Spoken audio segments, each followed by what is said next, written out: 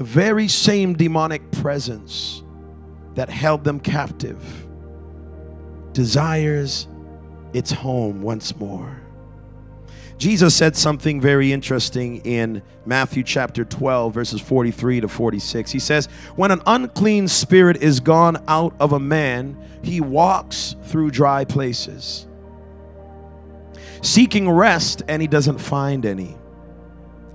But look what it says in verses 44. It says, then he says, I will return to my house from whence I came out.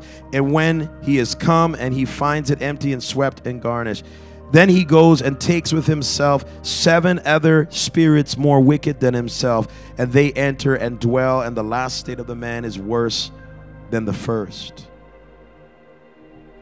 What happened in Moses' story is that the same Pharaoh that was in their lives, that was Lord over their lives, even though they received a bit of deliverance in their life, and I say a bit because the breakthrough was not completed. They still had to go through the Red Sea. They still had to go to the other side. They still had to make it to the land flowing with milk and honey.